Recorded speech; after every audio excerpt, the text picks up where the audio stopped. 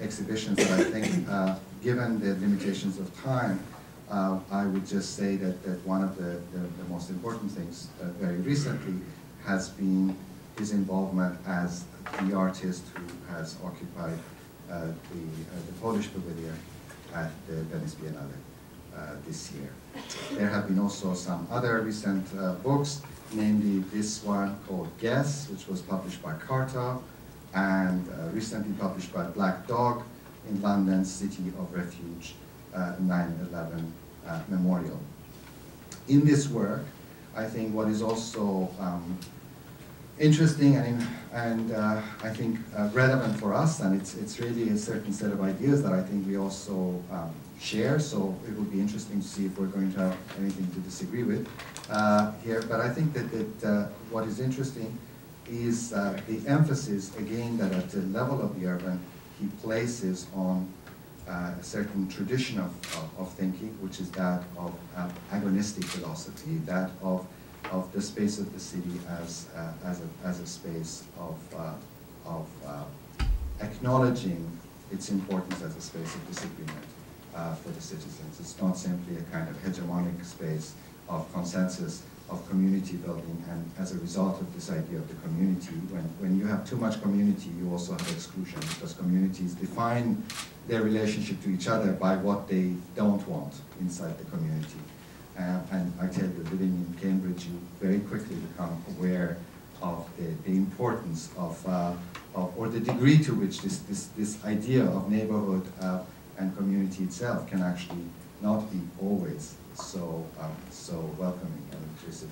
So despite all the wonderful people who are around. So I think that this is very interesting that the concept of community really through the urban suggests a much more diverse, a much more conflictual condition of living. And I think so the City of Refuge is, in one sense kind of addresses those. But I think for us architects, also in some ways has a parallel, though it's not necessarily kind of picked up in this book, parallel with, for example, the work that Corp was doing with the Salvation Army and seeing the Salvation Army project also as a kind of city, as a place of refuge for those who are homeless.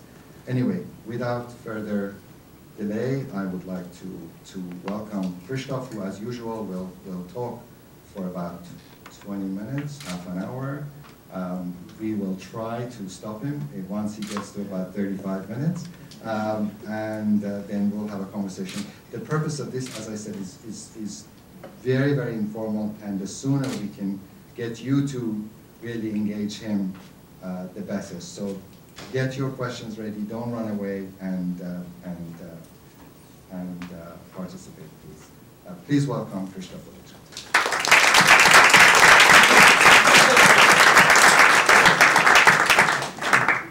Well, thank you for your introduction. Listening to you, I realized that perhaps I should think of myself as the very object of my work, the monument. But I sympathize with monuments, not only project critical light on them, because here they are speechless. And I'm a little also speechless because I cannot disagree with anything you say. I cannot even look at my own notes without seeing your words somewhere written there and underline the ideas.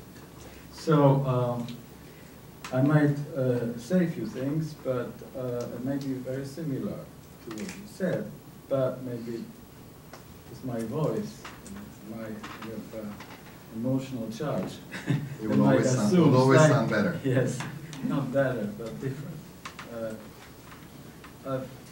Well, it's clear that the city is very close to my heart, and been always living in very crowded, intense urban environments my entire life, and I'm old enough. I lived in many different cities. And the city, of course, historically is the major hope for those who are estranged, strangers, the excluded, the marginalized. It is definitely the very stage and the very state of democratic process. And despite all of its great promises, it is seemed to be always not doing enough. It's always to come, avenir, as Derrida used to say, a city to come, like as democracy, it's something to come. So it needs yet another effort, as he would say, once more effort. Encore and encore. And in this way, we all kind of participating in this process of making it still one more effort. So the question is that this effort requires all sorts of collaboration between and among many different parties and people. It requires political passion, freedom to express one's own views, the right to disagree, the sense to protest, protestare. It's to remember, to be a witness to something that went wrong, in order to propose or manifest disagreement with it in hope to reach better world, to build better world. So, testimony, monument, moneo, warning. The monument also is not only there to remember, to commemorate, but also to give us a warning, memento. Beware that it might happen again. So, do something to animate this frozen structure with some both image of the monument as a witness, but also as oneself, who is a witness, as being oneself, ourselves, a witness who also should animate oneself to animate democratic process. So there is various thoughts, loose thoughts that I want to share immediately. The political hierarchy and totality of Athens, wrote Levinas, and the ethical and anarchic individualism of Jerusalem are equally indispensable in order to suppress violence and secure democratic process. So the city must be always delegitimizing itself as democracy itself for all of those people who are excluded from the process, and question one's own legitimacy, and should not take for granted anything. Should see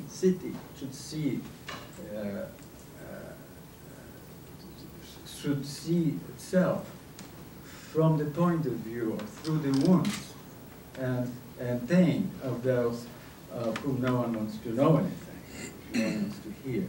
The city must listen to its own silences, so to speak. Because the speech of the city, as somebody else pointed out, is also the silence of the city. It's the way what city doesn't talk about, what doesn't speak. This is what you pointed out so clearly already also. So that takes into account all of those who are in its ruins, abandoned buildings, in its shelters, the illegal residents, immigrants, the traumatized returning soldiers from foreign wars, the painfully affected families, the abused people, excluded, those who work in sweatshops, and the survivors, victims of contemporary slavery, slave traffic, domestic, commercial, and industrial abuse. So this is a kind of, to transmit this kind of city to the city of the victors, as Benjamin would say, meaning the city of the vanquished, project onto the city of the victors, may be an important task, but it has to be undertaken by those who know the best, who know the most, who are those present-day parasiastes you know, the fearless or free speakers, the core of democratic process in ancient Greece, or cynics, those who take an ethical position and call authorities as being accountable for what they don't do. Scandalous behavior of cynics has a profound ethical depth. Of course, the homeless people, the immigrants, all of those who are gathering in public spaces because they have no other place to go, they are the kind of functional cynics. So they're not aware that they function this way. But the issue is how to make them intentional rather than unintentional cynics. How to help them, how to equip them, how to create conditions under which they will redevelop their lost capacities to open up, share, and transmit their experience as those fearless speakers, parasiastes of today. This is the process. So the projects that, of course, I'll be talking about my own projects, but I'm doing this in hope that some of you, hopefully many of you, will develop their own projects that are very different than mine, and perhaps moving a step further, or a few steps further, what I have done during the years since 1969. It's been 40 years. I won't even say how many years of various attempts, of those attempts to help the city to become devenir, a better city. So, sure. So please listen to what I'm saying, but don't believe in this. Don't take it as a kind of blueprint. But you know, rather than critically respond to this, maybe. So, saying this, clearly that the project is not only political, legal, cultural. The city is also an artistic project, and also it's psychotherapeutic project, since it is impossible for those who are silent, of whom no one wants to hear, to simply speak once you give them a microphone. Because the very experiences they should be sharing as those first potential, most important parasiastes, the very experiences are making them incapacitated often. Often their throat is tied. They cannot open up. They are often traumatized by those things they should be saying. So create a transitional, transitory, potential space, taking care of the process in which they can undo the damage and recreate themselves as speakers, could be part of artistic project.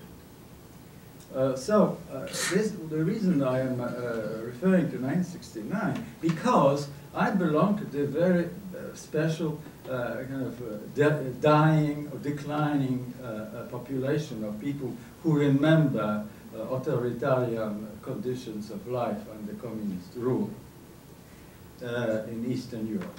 I mean, there are still some of those places, but less and less so, fortunately. But I am coming from the place of undemocracy. And my journey through all those years is a journey in search for this democracy. And of course, first I thought I would find this democracy somewhere. You know, since I don't have it where I am, it will be somewhere else. It was a major mistake. It took me not a very long time, but lots of disappointments to realize that democracy does not exist as such.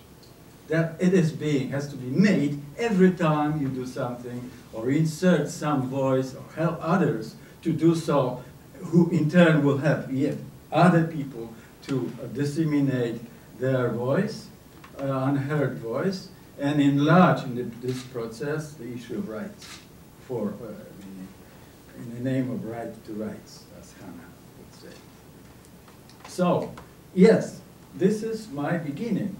Instrument, personal instrument, 1969. It was very personal because it needed to be very personal. I had no choice. We had no possibility to speak, period. In other words, we were not, we were unsaying, we were not saying. We were listening to what was said. So, if that's the case, in 1969, I realized I could maybe design an instrument to help people to listen more. So that's all myself. That's all what we're supposed to be doing, then why not make an art of listening? In fact, that's what we were doing anyway. Everybody was reading between the lines all the time. So the listening device, as a public act of public speech, that was. So this is the silence of the city. It's the silence of a resident or citizen or so-called citizen, the member of urban community who cannot say anything. However, it is equipped with microphone in the forehead and in two kind of spheric structures around his ears. There are headphones, but also electroacoustic filters and power supply, which is activated by the movement of hands in relation to the light. And one's own, of course, body is also making ears very important. So it's a performative instrument that develops virtuosity on the part of operator in formulating, creating own sounds, like navigating through the spaces. So this is a kind of negative public speech art project. It's a kind of course, without sense of humor, very hard to deal with projects like this, as much as with the life under those conditions. So anyway, you can see here a very simple diagram, how it worked. And there's some text, it's original text written in 1969. It's very veiled language. There was a time when we were allowed, encouraged to expand, as long as nothing changed. Encouraged to experiment, search for new means of expression and new technologies. Mark Luhan was technocratic situation. So it's also capitalizing a little bit of the technocratic period of late communism. So I can see, listen to things with the hands, also with the body gestures. So a few years ago, we reconstructed this instrument in Warsaw on occasion of my exhibition there, replacing those ancient transistors. And also sensors, photoreceivers, they were called in 1969. I feel electroacoustic filters just became so small. So I hope it was a very interesting experience. But anyway, that was the students of industrial design department who were testing it.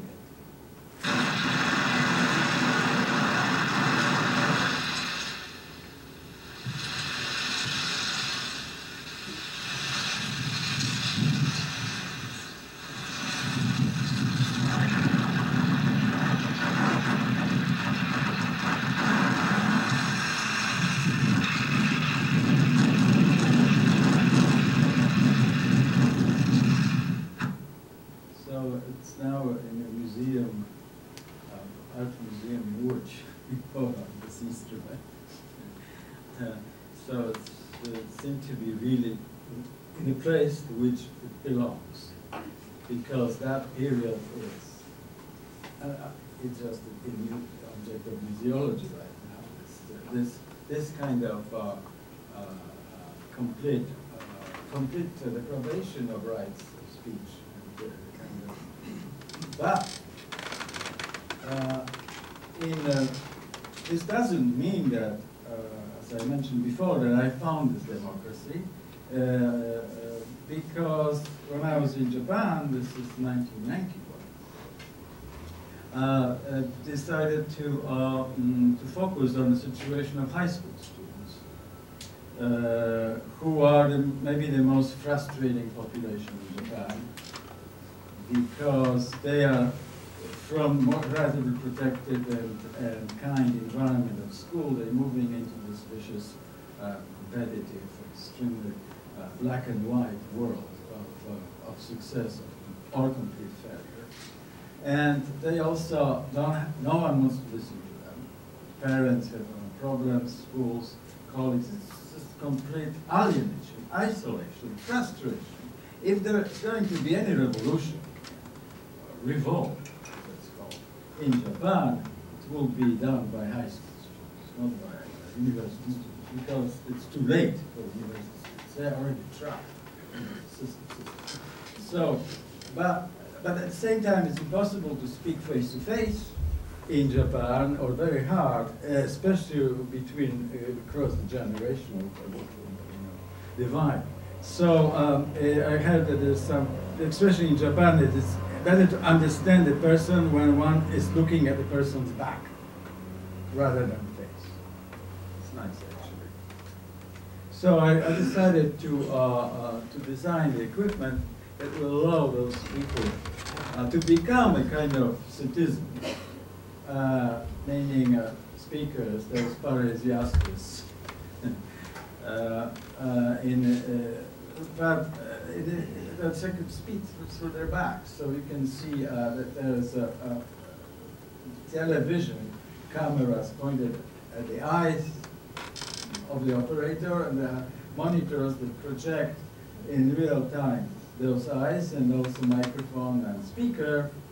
But also there is a computer in which one can pre-record all of the answers or provoke questions or initiate conversation in advance. So I could prepare for a year or to do something. And to say all those things that is always when it's too late, realizing what I'm supposed to say. Also one could imagine that one person could carry another person's eyes and voice through wireless transmission via those antenna. Of course, there were other sketches that I made, various variants, all of which was developed at MIT, the Interrogative Design Group, that's the name of the group. It was my colleagues, graduate students, and some PhD students. And also with the help of school psychologists in Hiroshima and expert on school refusers at Tokyo University, psychoanalysts. They actually trained here in the White Institute. So he also operated as a translator in all those efforts.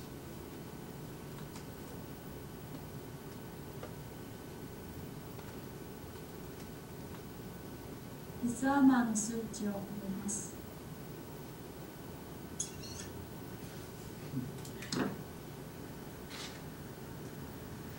背中にあるので私はあなたを見ます。背中にあるスピーカーであなたと話します。私は今左を見ています。私は今右を見ています。私は今あなたを見ています。私があなたを見たくないときは目を閉じます。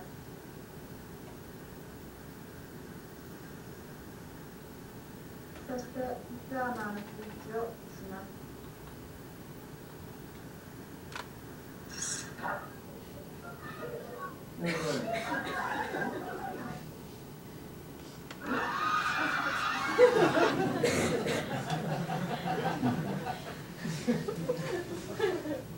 So the point here is that there would be no communication easily possible really without some kind of special device here. So obviously my role here, as I understand, is to explain that we need to design something in between the built environment and humans, so they can also appropriate those environments in a creative way to communicate with each other, to break those walls of misunderstandings, or to communicate in space in between whatever is built. So in fact, design in art, public art, if we can still use that term, is somehow interconnected with urban design, urban planning, with discussions that we hear among urban geographers who witness the development of the city, as they used to call uneven development. And also with social psychologists who work with conflict, those who work with conflict transformation, not conflict resolution, not conflict management, conflict transformation.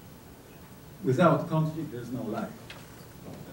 So it's clear it's issue how to create good conflicts in order to avoid all the bloody confrontations that actually are waiting around the corner, in every pocket, especially among minorities and groups that are excluded. Those groups will possibly confront each other in search of competing for limited resources. So it's important to see cultural projects as something in between the alienated people in the city. So this bring the built environment here to this short presentation. In 2001, I was asked to do something to be part of the festival, border festival in Tijuana, San Diego. San Diego project. So I realized that the border is being crossed already on that side of the border, the Mexican side of the border already. That is by those young people who are working in maquiladora factories, they're assembly lines that employ very young people, usually teenage girls from all over Mexico and South America. They assemble things that arrive from various markets, and so they are sent back to original markets. Probably, this equipment, projector, those things we have here, probably assembled in Tijuana by very young people. So, in the center of Tijuana, there is this building called El Centro Cultural. It's a strange object. In fact, as you see, it's very big. You can tell because there's a person there standing. So it's a combination of a modern kind of icon, probably inspired by Goulet, and also something that wants to look like a Maya goddess. I mean, both from central government who advances modernity, it's a gift from central government, and of course recognizing the regional, but there was never Mayas in that area. But anyway, that's how it is. So it's waiting for some kind of projection, right? It's waiting. It actually is already probably an object of our mental projections, because we always project things on the structures. They are bodily metaphors from the beginning. So why not project something on those projections again and again and again? So, but what to project is not really the issue. Who should be projecting oneself through that structure, and how it could be made? That's the issue. So why not those maquiladora workers who already are forming a kind of group in Tijuana called Factorequis? They help themselves to survive mostly domestic abuse and abuse the workplace. So they form a kind of informal post-traumatic stress self-help therapy group.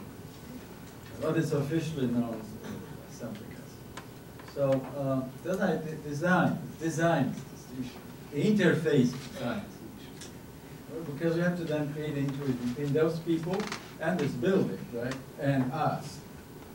So this is a kind of wearable, as it used to be called, like wearable wearable television station.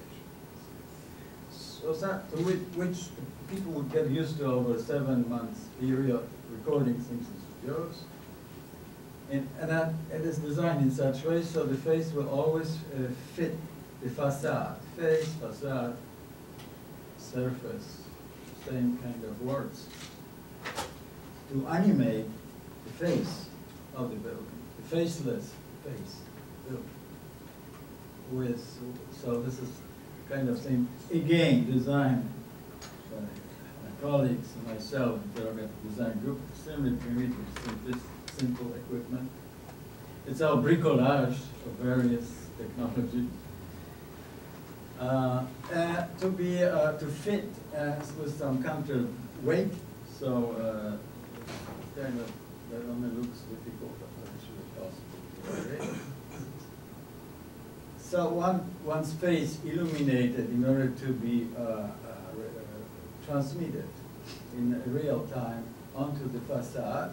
So you have two faces, but also there's a pre-recorded material. So there's a mixture of pre-recorded testimonies and intervention, ad hoc speech done by those women. So it was so complicated. We have pre-recorded. We have two equipments like that. One person was preparing, another person was using, and in time we're also projecting pre-recorded material. It was also live translation, interpretation, because people were coming. It's complicated media project. Extremely complicated media project. Not very complicated technology, but it's a project. Important, because once you make a media project, the media will come. Television, radio. So it was all transmitted, retransmitted through normal channels. So it's a very fresh situation in every respect.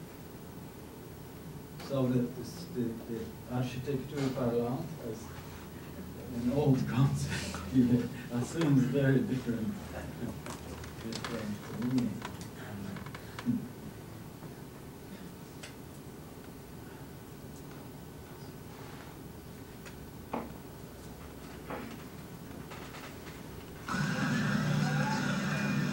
Again, the same building, and you'll see the equipment being prepared.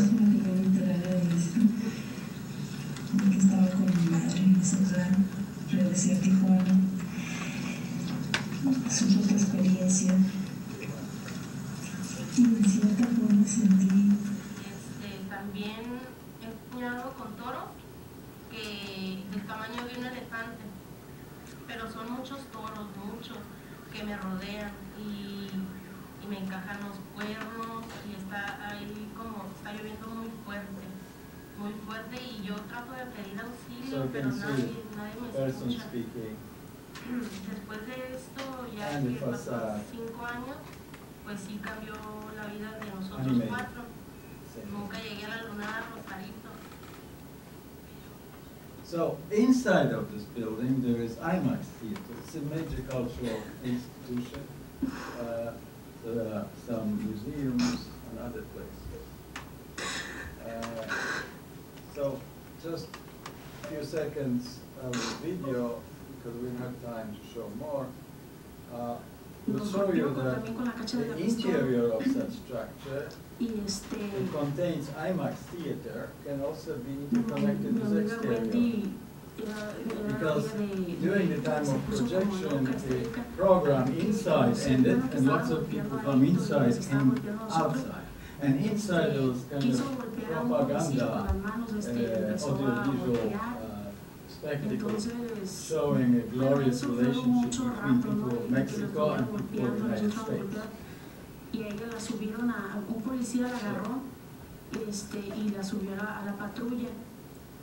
Entonces después se subió el otro, el que iba manejando la patrulla. So just so you could see how this interior part joined the exterior part. Estábamos muy nerviosas y vimos a Héctor tirado en el piso todo sangrado.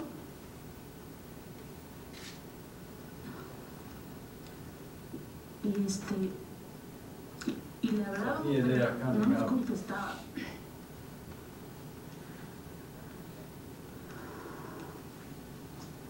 So this is just to indicate that there's a complicated issue here. I don't have time to elaborate. It's the social relations of reception of projects like this in public space. Because people are meeting each other who normally they're facing this project together, even if they are very much divided. So there's some Brechtian kind of aspect there in terms of the crossing a social strata among the public. There are also people there who were not invited, which is there because of the war and the passing by and so on. So, 2008 project, which also is now has a different variant here with Robert, the research assistant in the Program Design Group. We are bracing ourselves for a trip to Liverpool to continue this project with British war veterans there. The project is based on testimonies, meaning recorded, pre-recorded, and maybe even if we are lucky, maybe in real time, projected words of those soldiers that will be blasted onto the deaf walls and blank facades of the city to really turn the city into continuation of the battle. It's a continuation of war for veterans, a return from war. But it's a different war. It's a war against the wall that separates those who know what war is and those who don't. And that also affects their families. So we actually are lucky to be expanding this project, at least a bit, to include families of veterans. They are also war veterans because they survive veterans. So this means that this vehicle is not really the project to gaze at and be very kind of serious about every detail as the end in itself, but rather it's an equipment actually not that well designed, because I'm not very happy with its design. So working on a different version to be better. What it is that the part that is usually used of those vehicles as a kind of a missile launcher is like a projectile battle station, is here replaced by the projection battle station. So rather than projecting projectiles, project the words, project a kind of truth-telling, as most Foucault would say, and maybe Judith Herman, the psychoanalyst, would use the same terminology, truth-telling, public testimony, weapon. So of course, this was designed very quickly, and I'm sorry, as an industrial designer, I'm not very satisfied with the details of this design. It could be more quick. But anyway, it contains very powerful video projector and horn speakers, and can rotate and position itself against various facades. In the Cherokee House here, they identify with this, and they know that it's some of the emotional and mental disorders associated with combat, in the military, and then getting out and trying to get on with their lives. It becomes very. In the military for what, 7 years, and I've come back and I'm on what? Welfare. Village here. They put her on welfare. So there are also things that which we don't know, and it's not only the issue of complaining, but also of using this project to communicate, sometimes to members of the family. So it might be easier to communicate something to your son, whom you didn't see for 8 years, because you left the family to protect him against yourself. It's easier to reestablish contact with this strange machine It was also broadcasted by National Public Radio, the fragment of those statements, because they covered this. And then actually this sound call. So the organizer of this project said, oh, we have to make it public because the sound call, meaning the project works. My response, keep it quiet. They resolve one problem. In order to deal with 8 these new problems for the next 5 years, they might be now in depression after this. They are preparing themselves for new battle to actually figure out what to tell each other, you know, and how to communicate. Yes, we didn't say anything to anybody. I can tell you, but without name. So this is designed for a night course projection. We have a little problem here because those projects are meant to be night projects, but we are doing this during the day, so there is some problem. The light is maybe not dark enough to see all the details of some of those projects.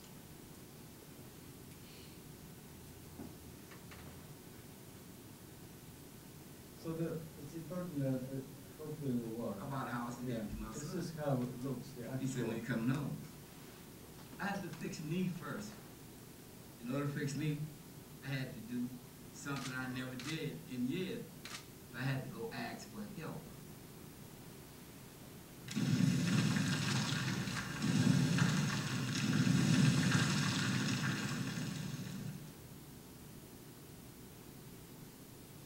I didn't even know that I was even eligible for, what is It's the it same called? person.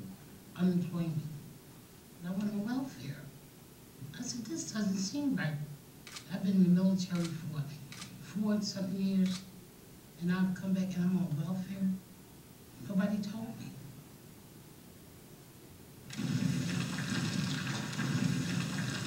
Now the sound that is actually, it's very different than here. because there's Applied for speakers, disability in '83. and there's additional. Didn't receive disability low frequency until speakers. 276 months later. January 10th, 2005. Long process for help.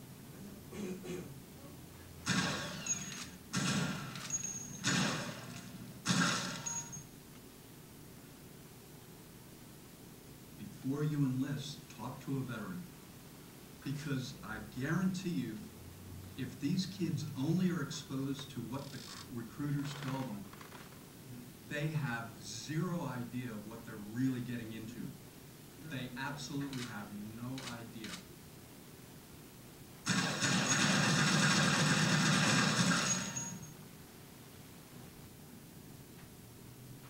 Recruiters lie. If his mouth is moving, he's lying.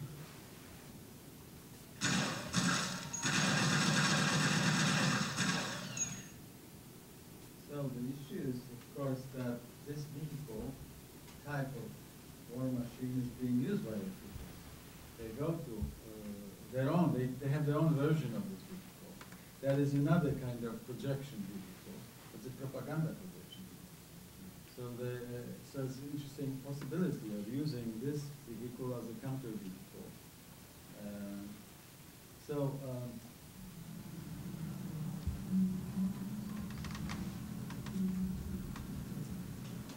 Just to show you a little bit how it works in the city.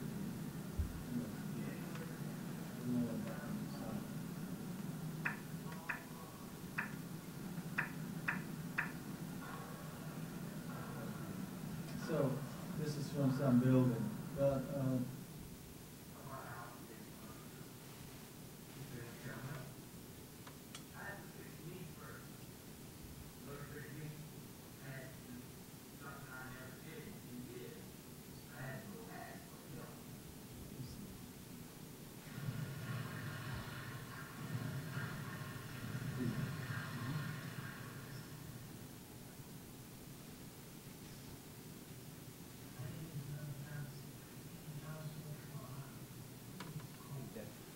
it's Denver. This was during the Democratic Convention. Because actually the situation of war veterans was not discussed by candidates for president, even if one of them was war veteran.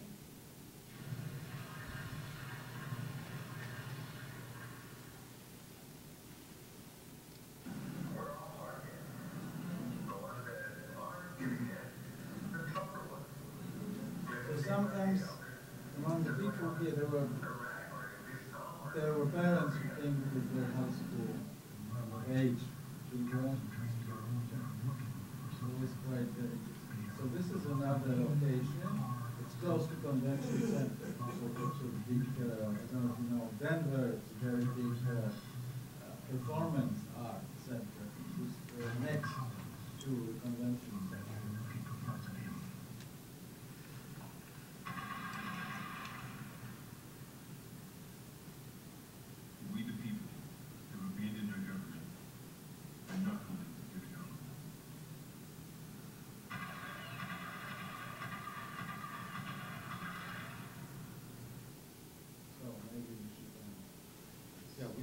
I think Krzysztof has got more material, but I think we are, we can maybe look at some of those later if we have time. So as I said, it would be great if we could open up the discussion very quickly. One of the things that I would like to ask, which is really a more broad conversation, and we've had the beginning of this conversation before, is that a few times during the presentation you referred to the act of designing, the role of the designer, you as designer, industrial design.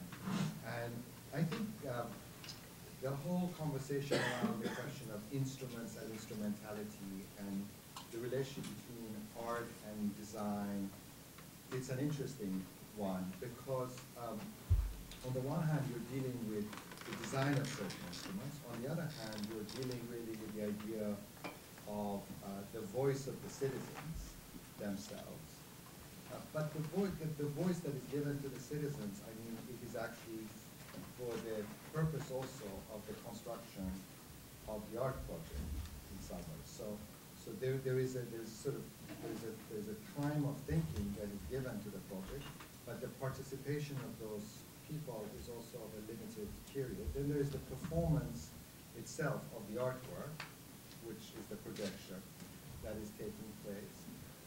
So I think just because I know that with your own background as both an artist and somebody who's done that, I think it would be helpful if you could expand a little bit on how you see certain differences or similarities or blurring the boundaries between how you see this as art. Is this something that is kind of socially engaged design project? The degree to which this is also now a new kind of space in the city. I mean, I think we could probably touch on all of those things, but I think some level of clarification from how you think you are situating yourself in relation to the disciplines, in relation to the citizens, in relation to the city, would be helpful. Even though you've kind of explained that in the last 40 minutes or so. But I think to hear something a little bit more from you on that would be a good way of maybe opening it up to But historically, artists, at least in few significant occasions, they became designers. Since in the moment when they thought that their job is to transform the world and do it with people. It happened before. We're talking about constructivist period, productivism, in fact. It was all moved into design, into production, in fact. That was the design.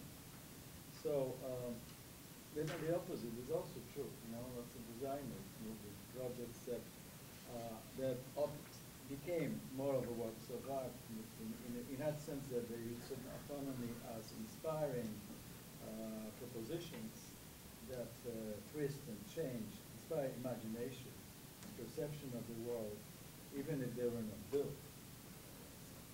So I think that we are kind of always in a potential position to switch our roles or work together.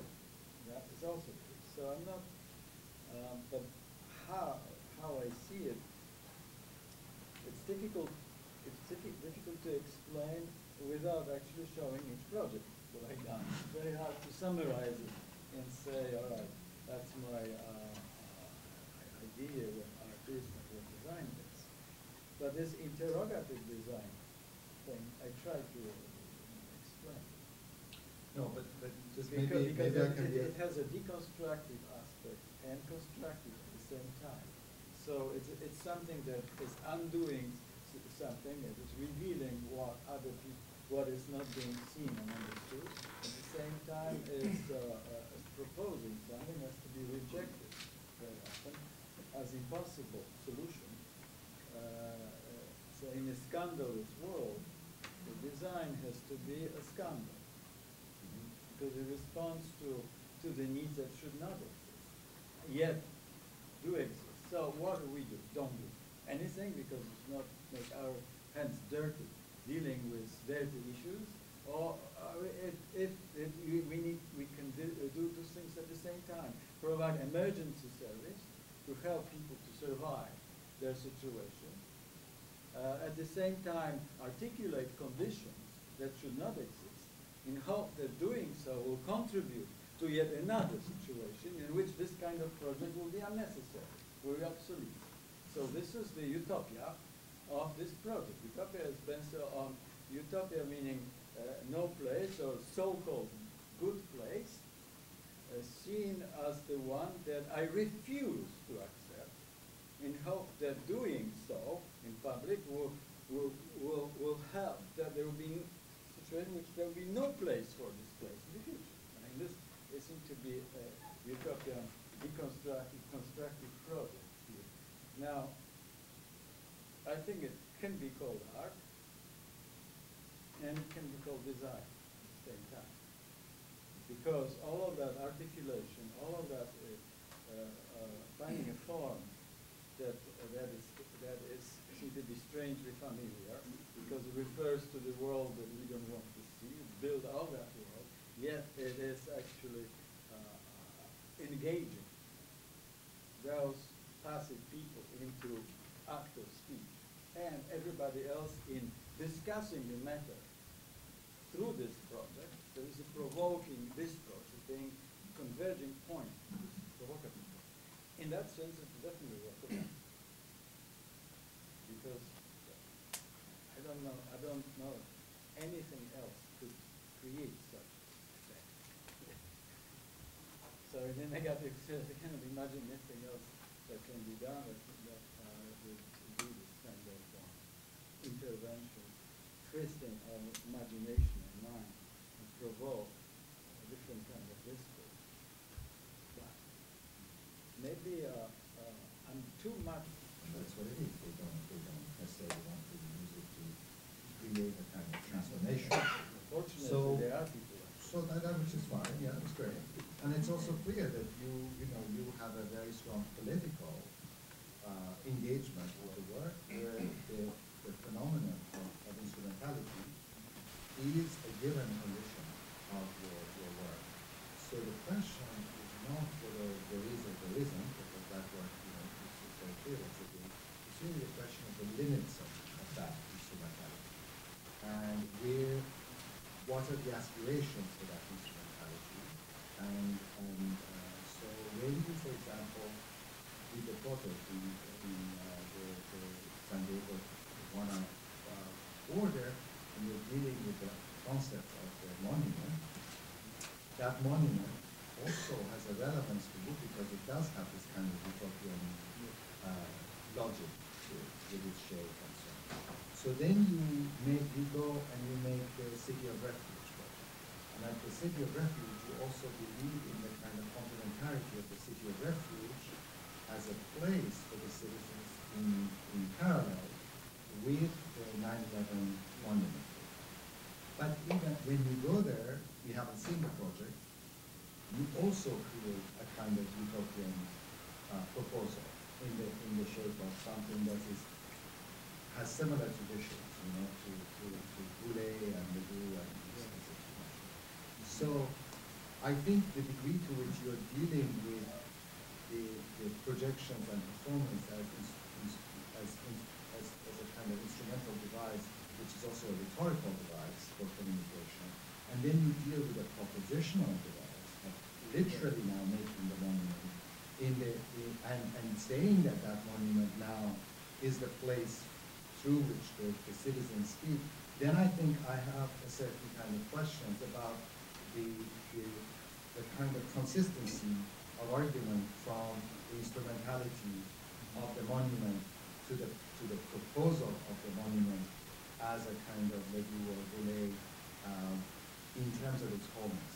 So I think I'm asking the question about that moment of shift from the rhetorical to a kind of actualization of the monumental as a sort of new and alternative utopia. So, to respond to the one in this way that will first of all stress that the instrumental projects, as we call them, they are obviously temporary projects. While the monument design here is wants to belong to permanent, semi-permanent. I'm not against permanent, as long as it changes, as long as it responds to the change, as long as creates conditions. So that it seems to be contradictory, but in fact, the issue is whether I've done a good job. So, jumping from one field to another, probably not, because I have serious doubts myself about this project.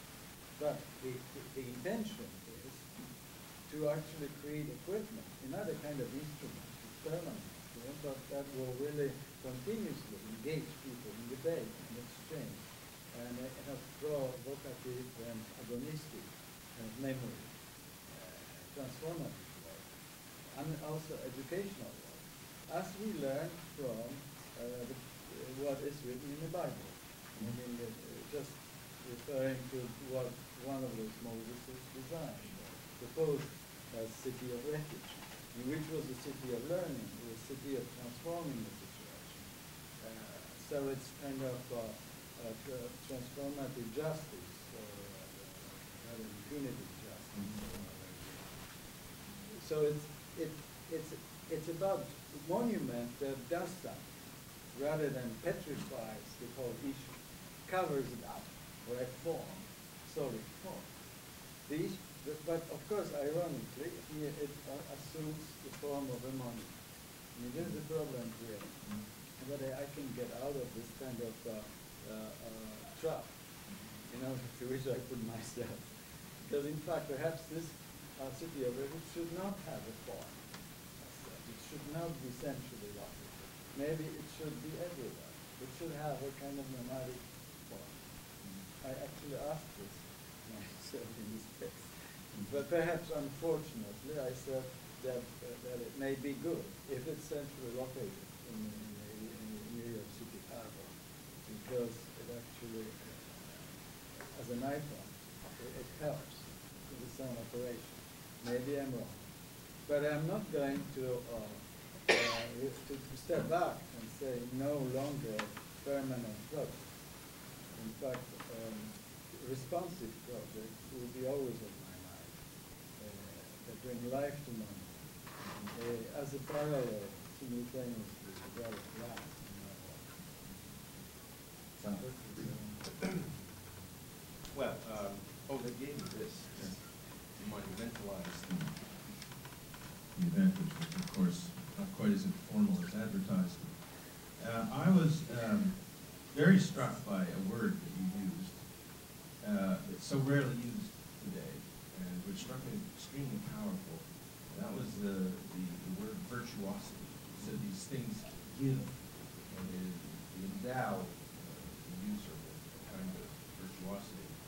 I had to remind myself that that term really comes from music, and it's sort of where you come from too, isn't it? Just on my family. Yeah. And another kind of related thing on that front is the evocation Brecht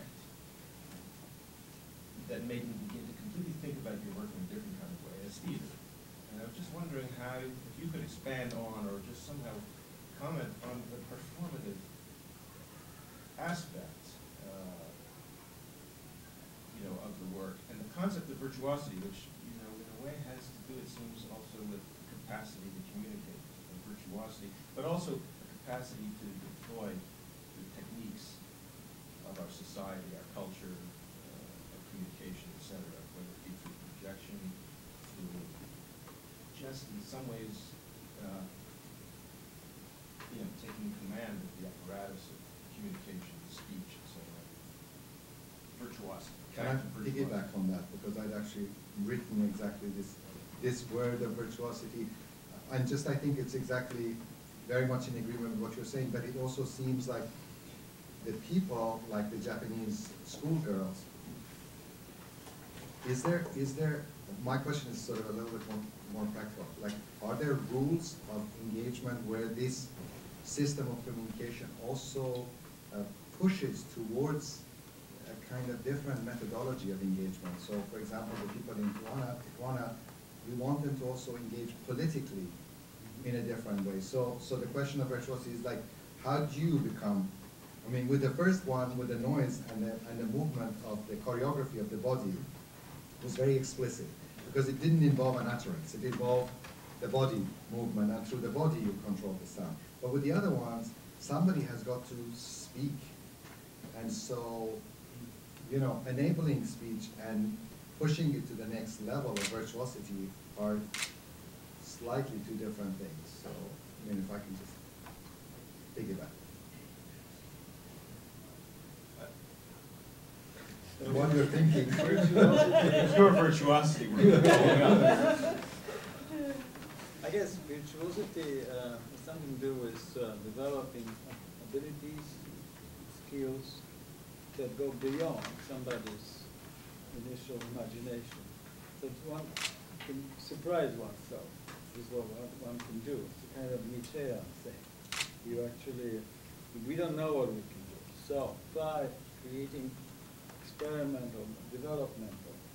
So it's virtuosity in the case of people who are incapacitated, unheard, invisible, and they lost even confidence that their voice may make any difference. It's incredible thing. It requires virtuosity. It's their virtuosity to actually undo the damage. In fact, unfreeze the freezing failure situation in which they are. Speaking like Derek Winnicott. It's you have to unfreeze. So this has to be done through a series of attempts, even failures, and trying and leaving and coming back. One has to really get into this developmental process. So virtuosity is impossible without training, without developing skills. So in this is a very political issue and also psychological issue when it comes to people who are operators and co-artists in those projects. Also, the point is that in the process of them learning and discussing what they should say and why are they doing this, the question whether it's their work or my work should not be formulated, should not even come out. Because if it works well, it's their success. If it fails, it's my fault, really. So it has to be their success in this process. Now, this is a very social definition of virtuosity, but one could of course take a more phenomenological approach as well. Say that first of all, those people have incredible talents and capacities of which we don't know. They might suddenly become fantastic poets in formulating what they say and writing it down. They have hidden talents there. but also their bodily speaking. If they become the monuments or become cyborgs, they become new kind of bodies. It's also a very special experience for them. So here, the facade, the prestigious building, they become a major body, right, in the city. So they turn themselves into witnesses and powerful speakers in the city landscape, or they are there on television, presented as those cyborgs, because very often those projects are being disseminated by media, the performance, instrumental projects. So I don't know if this is of any response to this, but in Media Lab, it's absolutely clear that virtuosity is part of their agenda as well, in terms of instrumental research.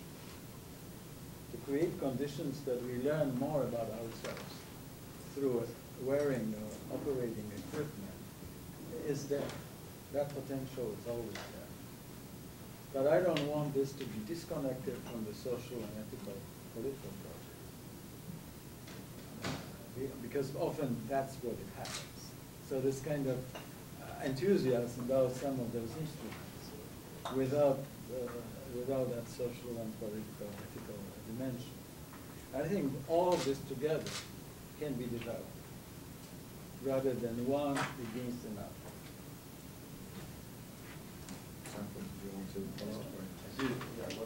Could you expand on the question of embodiment? Some of these projects are primarily turning people into cyborgs, using their body in the space to create their presence.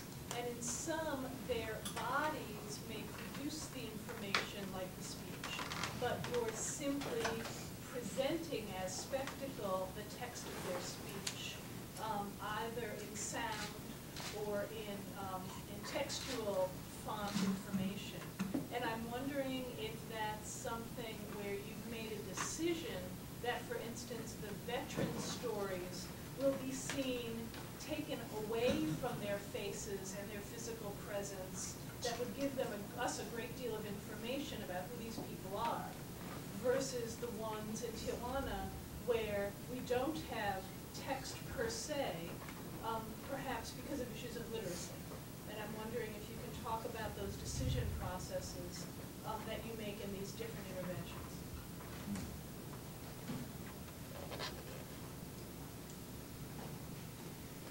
This in Tijuana, the very act of showing one's face, it's extremely serious risk.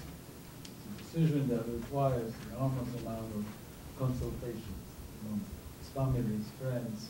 Is it more risky to show your face, and speak, being seen by everybody, or being silent?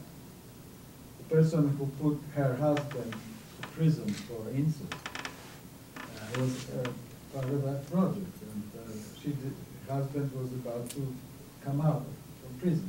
So she said, he's going to try to kill me. So is it safer to be exposed like this or to be in hiding? She decided it's safer to speak. Some people decide the opposite. And it's not for everybody. It's for those who are ready to make a leap in their own development. This is not a cure. It's not like a medical equipment. It's just a cultural project that helps people to advance, their own process of reintegration with society, or dealing with a post-traumatic or some other social ills. So that's one case. With the veterans, I think that their words, and first of all the sound, seem to be very, very important, because they themselves say that they have a lot of smell I cannot project, but it would actually be very good idea, because their post-traumatic life with their memories is very much mediated, triggered by smells and sounds. That's most of post-traumatic stress survivors tell you. So to show also to actually acoustically animate the city is appropriate when it comes to returning soldiers. It's an urban warfare, you know, that has all to do with sound and echoes and reflections, and have the inscription of those memories into the facades acoustically. And usually can be done best this way, I thought. So in a way, my decisions are also what works best. You know, even if I would like maybe to do it differently, but there is a facade waiting for some troubles to happen. Or there is this Humvee vehicle, which is icon of the war. It used to be a helmet. Now it's a vehicle. So just to understand that this is part of the project as a kind of mobile military unit that speaks, all of this informs the direction of development of the project. Even if I maybe I would have liked to do it differently, but I have taken into account. It's a tactical thing. You take what is there and try to use it, you know, as it goes. Do the best you can. I mean, the project with veterans can be done also with showing their faces, with their bodily engagement on another occasion. So I'm not excluding it. Thank you. I am interested in the third world cities, and especially Latin American cities. And as you know very well, there are now a big debate on the question of the two souls of the city, the Baroque soul and the enlightened soul of the city. And my question is, to which extent would you consider yourself a Baroque artist? Baroque, absolutely. A Baroque artist. Because I mean, you are using exactly the same device. You are using technology to connect cities and the people. Baroque. Okay, thank you very much. But one thing is that immigrants, as Krzysztof said, are Baroque personalities. All those who are estranged, they try to communicate. They have to use very complex, non-linear, disruptive narrative against grand, kind of linear, national or other narrative.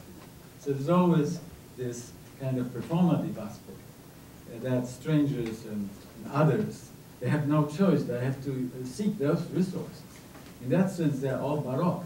Well, you know, and they have all those illegal immigrants working in cleaning offices. If you meet them, they have no choice. They have to speak with everything they have against also sometimes lack of skills in particular language. But some of them speak 5, 8 languages. So I'm saying that I learned Baroque art from people with whom I work.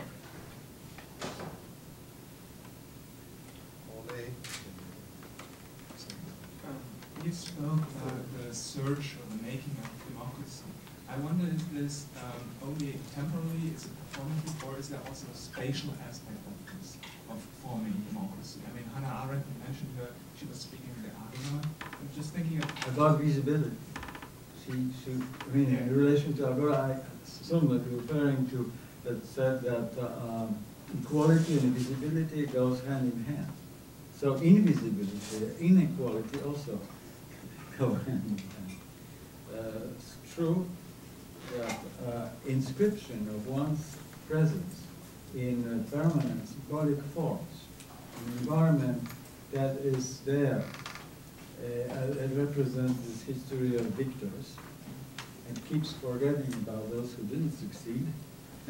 Thus, the projecting it, animating it, it also helps to transmit the memory, the presence of those people through generations, at least only through a certain amount of time. So the temporal project actually can become quite a long-term project as a kind of after image that's the effect that stays there, sometimes more than permanent forms that just simply vanish as decorations.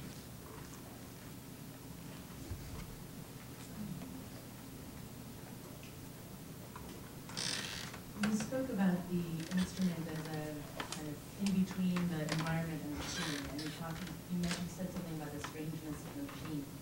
And I was wondering if you could talk a little bit about the artifact itself that you're producing, The use of technology today seems to tend towards an invisible or wireless, a kind of, something like that, but you're producing something very different. Can you talk about that? In fact, each project is different. I didn't have a chance to show many projects. I selected only several. But the one that I showed, the Disarmer project, was inspired by the technoculture. It was a time of the very popular humanoid kind of toys that were called Gundam series. So I took this series. In fact, Hiroshima was the major armor producer from the ancient time to the last several wars. And also the children very much into those armed creatures with mechanical capacities. So this was a reference. In fact, also to samurai armor. The samurai manufacturer samurai armor very much in Hiroshima, and there is a whole museum about it. So that's fantastic.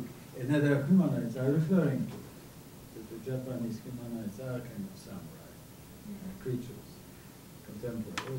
So the combining of digital aspect and basic communication equipment with phones of this sort seemed to be appropriate, especially working with high school students. And in fact, it was a result of some discussions with them that this direction was taken. But it's important that the playfulness of this kind of equipment is crucial, because the seriousness of the situation is symptomatic. To create conditions for humor and an outburst of laughter, it's like Benjamin said about breath. The vibration of a diaphragm provides better conditions for start of thinking than vibration of the soul. And the vibration of the soul is there all the time in Japan. It's the most serious country in the world, and sends it deeply into melancholy. So to actually activate to this, that's why the laughter in this classroom was very crucial. This person was being rejected by everybody because supposedly he had a different texture of his skin. I could not see any difference, uninformed as I am. But he was being expelled by everybody. This is a standard thing in Japan. You have to be standard, otherwise you're out. So, here he is wearing this new skin. I mean, there are various things behind each of those projects.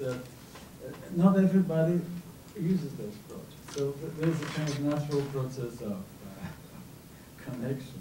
Anyway, didn't want to talk too long about this. Can you also talk a little bit about the role of technology?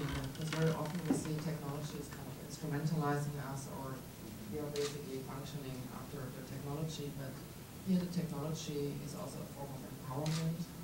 And like if somebody stands on the screen and says something, very often they get stopped or they are not heard, etc. Yeah. With such a device, you suddenly have very strong empowerment. Well, that's inspiring all kind of classic text by Donna Haraway is that the cyborg is not simply a mixture of artificial and natural, but it's actually a possibility for somebody to smoothly cross the boundary between what's natural and what's artificial. So the control of it is important. It doesn't mean that I've done all this. I'm saying a horizon in front of my work was, maybe didn't reach it, but it is to create conditions for someone to close the shields and open. So they have a control over putting armor on and disarming oneself. It's called disarmor. It's like, first you recognize the armor. So it is already artificial of you. You are a kind of artificial to yourself. Okay? And so it's an uncanny thing to actually recognize it and open it up. The technology, the technique here has to be understood also as skillful process of of finding a right occasion for making a scandal, or right kind of form, right, to employ in this or that intervention. So the technology probably is too understood too much as a technical thing, rather than as media thing, or as a bodily thing, as a kind of instrumental in a phenomenological way, as something that is connected with body. You're right that this question is being asked. Is this, for example, what I do, stigmatizing people, or making them more like enslaved, you know, as operator of equipment, or this, as you say, empowering, or creating playful situation in which they can actually reveal seemingly contradictory aspects, the artificial and natural, inside of themselves. When it comes to immigrants, they are both natural and artificial, because they are between lost land and promised land, between language that is their mother tongue and you. They are really in the process of becoming, and also the process of losing oneself. It's a constant journey.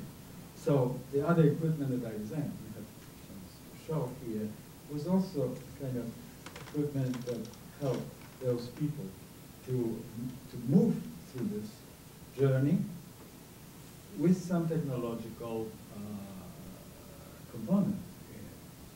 But if you simply look at this thing in itself, of course it's kind of machine or equipment. If you see it as a part of a social performance, then maybe the word technology has to be redefined. Maybe we have to redefine this word in case of this, because I like the word. Some people are afraid of it, to make a devil out of it. But I'm an industrial designer, so this is the starting point of my entire life, is to work in industry with technology. So maybe yours could be our last question. That puts the pressure on. No, I'm sure it's going to be good. Did you ever wonder about some of the principles that you put forward that sounded very certain underlying your process and your work, like the idea that visibility and equality go hand in hand, or the idea that to give speech is to empower, as opposed to sort of questions about whether to identify a particular group as victim group is already to assume that the people. Yeah, I question this. I'll give you an example of somebody's work that I like very much. She's an architect actually. She designed a double ceilings and kind of hiding places for immigrants. We were in contact. I really like this. I mean, to make it visible, the fact that one has to hide. It's a double kind of, like very much this kind of design. So of course, are they really protected by this, or this is revealing the fact that they need protection? Or can those things work together, maybe both at the same time on certain circumstances?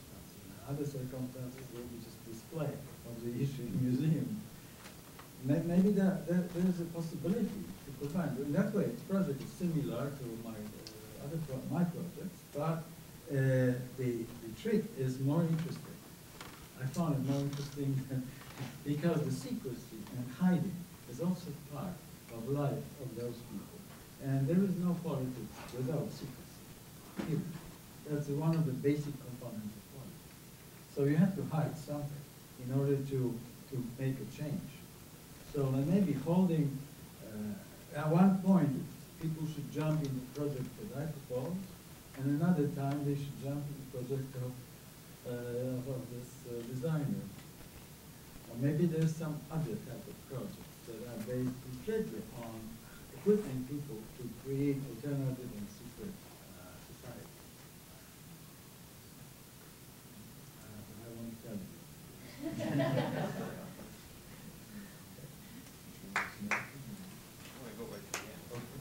That was a good